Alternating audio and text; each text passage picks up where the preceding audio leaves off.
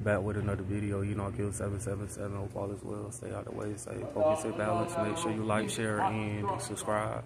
I appreciate all the love, support. The title of the video is going to be about sexual energy and attractiveness. That is the title of the video. This video is for men and women. Did you know that a lack of sexual energy can have an effect on the way that you look? Right, with your physical appearance, the way you carry yourself every day, right? The more sexual energy you have within a body, this can boost your attractiveness, right? On the inside of the body, there is sexual energy, kundalini energy, life force energy, right? The color of it is a light blue color. It has a glow to it. This is connected to your skin, and your skin is a part of your aura. Even if you do not have 100% melanin, right, you still contain some. You can still interact and connect with the sun. The sun is jam-packed with sexual energy, kundalini energy, life force energy, right?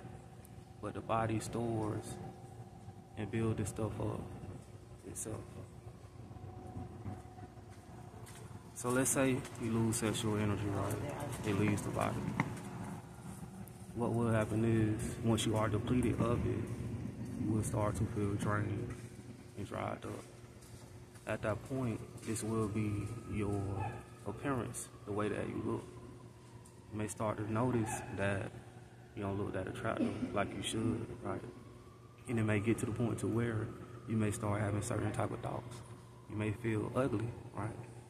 You may look in the mirror, you may feel like you don't look good enough. It is because you do not have enough of sexual energy in the body. But once you build it up, you put it back on the inside of the body, right? You're not depleted anymore. You're not dried up, right? You're not drained. You have that glow. Once you look in the mirror, you will notice that you look more attractive. When you start thinking, you'll notice that you feel more confident, right? It might get to the point to where you start to feel conceited, right? Because of sexual energy, right?